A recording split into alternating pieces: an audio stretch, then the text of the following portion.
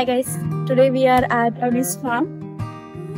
We are here for strawberry picking. These were the 3 basket options. 2-liter basket that we have got for $13. We're going in the wagon to go inside for picking up the strawberries. So let's go and explore some strawberry picking in Canada. This was us standing in a queue to get inside the wagon. It was surely a bumpy ride but with beautiful views. On our way to the strawberry fields, we saw the fields for apple picking as well. Once we reached our destination, we saw that people were already picking up strawberries. Don't forget to wear a hat and sunscreen because it is very sunny out there. It's going to be fun. I was trying my level best to pick up some good strawberries. I think I found one, but it was a rotten one. I had to throw it. I tried my level best to look for some good strawberries. I think I found one, but it was half ripe. But anyway, we're going to keep that one.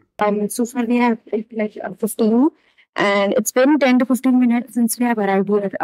We need to actually go and search for good ones. So we need to keep on searching.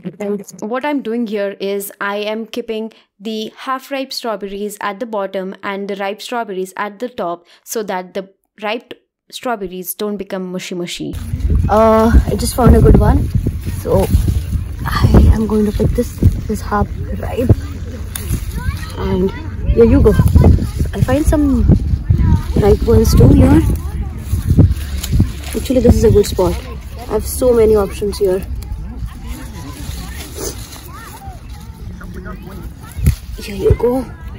After trying my luck in this field, I saw that there was another field right across the road. So I thought, let's go and try some strawberry picking on that side. You can already see that my basket is full, but I was not satisfied. I think we have had enough of strawberries picked. We have gone through 3 fields together. We started at one field, then the second field, and we are here at the third field.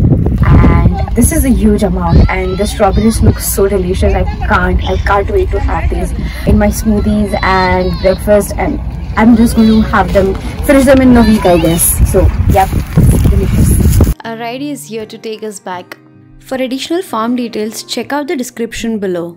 We also bought this honey for $14. This is farm processed honey, so pure honey, so that's a good deal. And some strawberries. For strawberry picking.